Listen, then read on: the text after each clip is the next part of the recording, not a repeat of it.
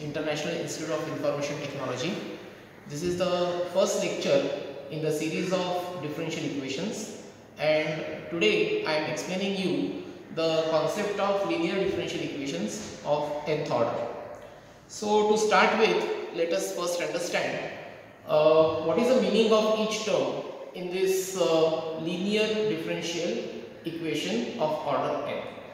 So we are talking about linear differential equations, and specifically we are talking about order n equations.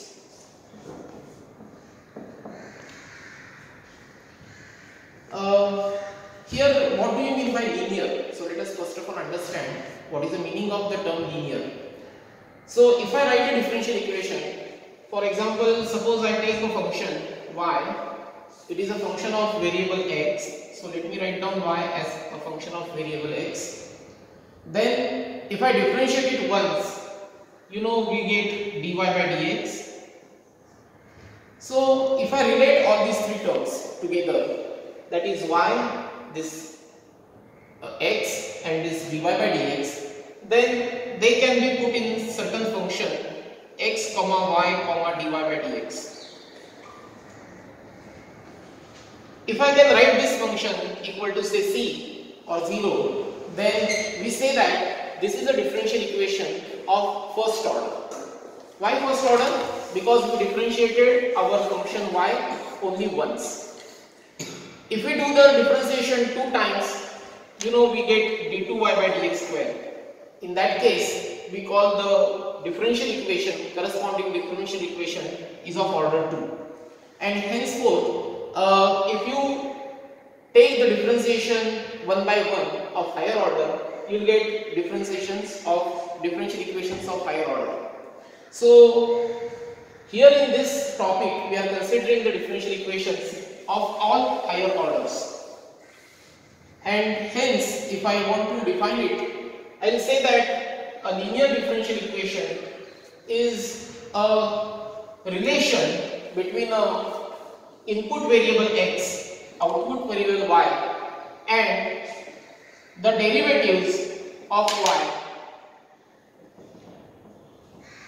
So the nth derivative of y is equal to 0. So this becomes a linear differential equation of order n. Now why it is called linear? Because the highest order derivative term has degree 1. So the degree and order are important things in the differential equation. Fine. So today, before we start, let me define first of all what do you mean by solution of a differential equation. For example, suppose you take an algebraic equation like x square plus 2x plus 1 equal to 0. What do you mean by solution of this? The solution of this is the value of x which satisfies this equation. That means if you put the value of x, then the right hand side should match with the left hand side. Similarly, if I take a differential equation, say dy by dx plus y is equal to 0. So this is a differential equation. What do you mean by solution of this? The solution of is a function, that is a function y. So I want to find out a function which, if I put it here, should satisfy the left hand side with right hand side. So that is called as a solution. So for any differential equation, when we are solving it, we are actually finding a function y is equal to f of x, and we will get a solution after solving the given differential equation. So basically the solution is a function. Okay, fine. So now our intention here is to solve a linear differential equation of order n. Okay, now we distribute this problem of solving into 2 parts. So what we will do, we will find out solution to this differential equation in 2 steps. In first step, we will obtain solution of corresponding homogeneous equation. This solution to a homogeneous equation is popularly known as complementary function.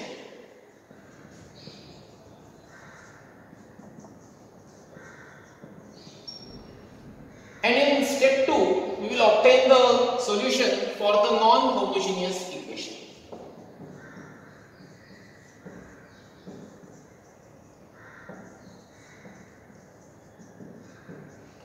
So any problem which is of linear differential equation of order n can be solved in two steps.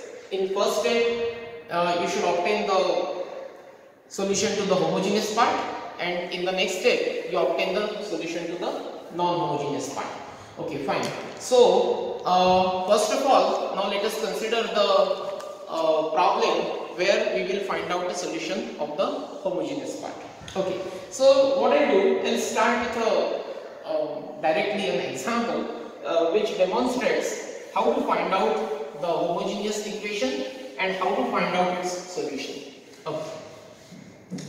So let us consider a problem. For example, my problem is like this: d2y by dx square minus 5dy by dx plus 6y is equal to 0. Okay, now why I am taken here 0?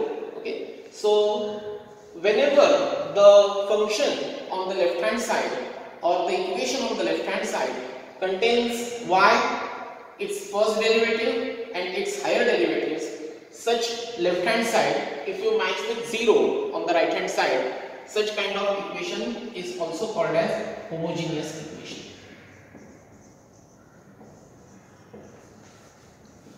So this is homogeneous. Why? Because on the right hand side we have 0 and no any function. Okay, instead of 0, if we have some function over there, for example, suppose I write here sin x, then this becomes a non-homogeneous equation.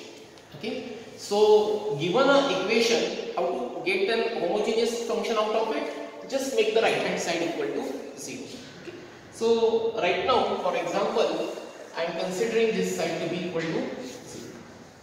Okay. So fine.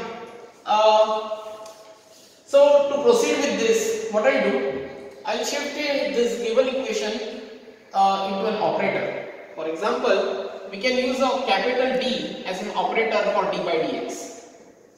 So d works as an operator for d by dx. So the given equation reduces to d square minus 5d plus 6y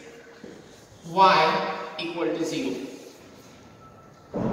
So whenever you start with solving, first of all, use this operator d and reduce your equation to this operator form. Here, this operator form is popularly written in this notation: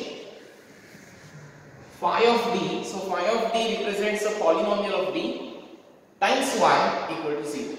Okay. Now the second step is this factorization of the phi d. So in the next step we will factorize phi of d. And now this is easy to factorize. Since it is d square minus 5d plus 6, we know that it is factorized to d minus 3 and d minus 2. Okay. If we equate each factor to 0, we will get d equal to 3 and d equal to 2. Right? And therefore, since the factors are real and distinct,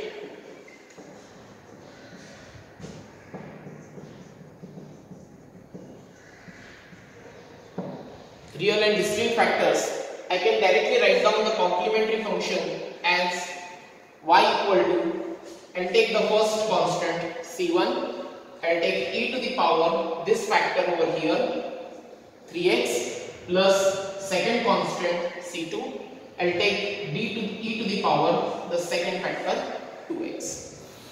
So this becomes the complementary function of this given homogeneous equation. Okay. In fact, now since the homogeneous equation is already given to us, this becomes the final solution of the given problem. Okay. Note one thing, that the number of constants in the solution should match the order of the differential equation. So since the order is 2 here, we have 2 constants in the solution. Okay. Now this is one case where we have real and distinct factors. Okay. Suppose the factors are not real, and distinct. For example, you can take real factors, but they are repeating factors.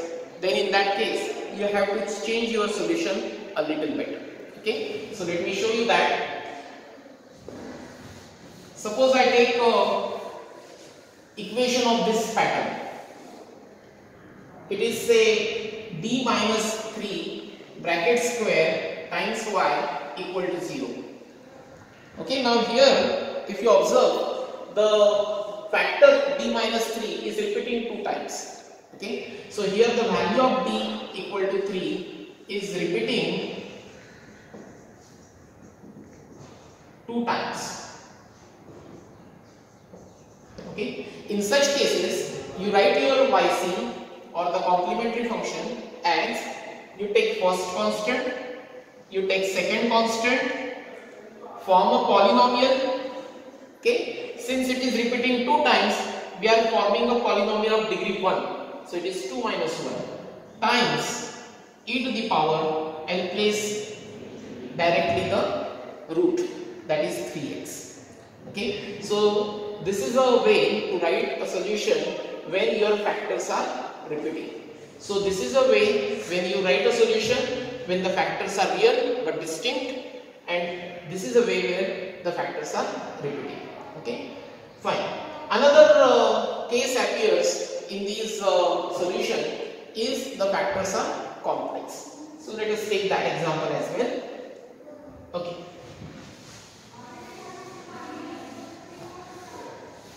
So suppose the factors are complex. So let me take one example. Say d square plus 4 times y equal to 0. Suppose I reduce my given equation and it turned out to be in this format. Now you know that d square plus 4, if I want to factorize, it will be d plus 2y and d minus 2y times y equal to 0. So the factors are complex. D is equal to plus or minus 2y. Okay. Whenever the factors are complex, it is very easy to find out the complementary function. You simply find out the real part, and that is equal to 0 here, and the imaginary part, and that is equal to. If you get real part and imaginary part of your complex number, the next step is very simple. You directly write down your solution. It is equal to e to the power, the real part, that is 0 times x, into bracket, take the first constant c1, imaginary part cos of 2x plus c2 sine of 2x. Now if you observe, this real part goes here and the imaginary parts, they are the angles in cos and sine. Okay, so this is a way to get a solution when the factors are complex.